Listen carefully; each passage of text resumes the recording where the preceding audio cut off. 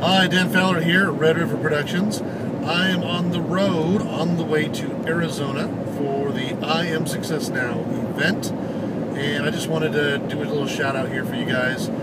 Something that was going across my mind as we're traveling out there was all about the word environment and changing one's environment from time to time. We tend to get stuck in ruts and stuck in routines that do not serve us.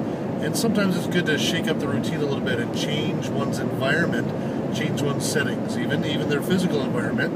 And it helps to change and reconstruct the environments that are going on in your head, in your mind, your body, your spirit, your energy.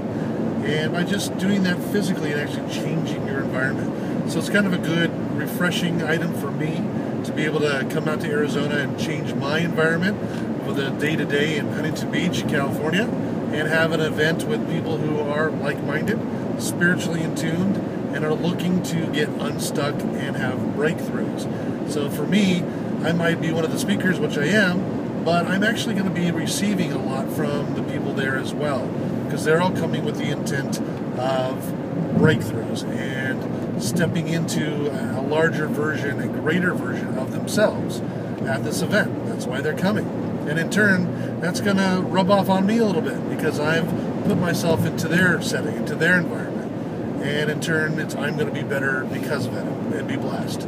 So just wanted to give you a shout out to remind yourself that every once in a while, take a moment and go and change your environment, change your physical environment, because it will help change how you think about things, how your mind processes things, and your whole energetic body will actually thank you for it.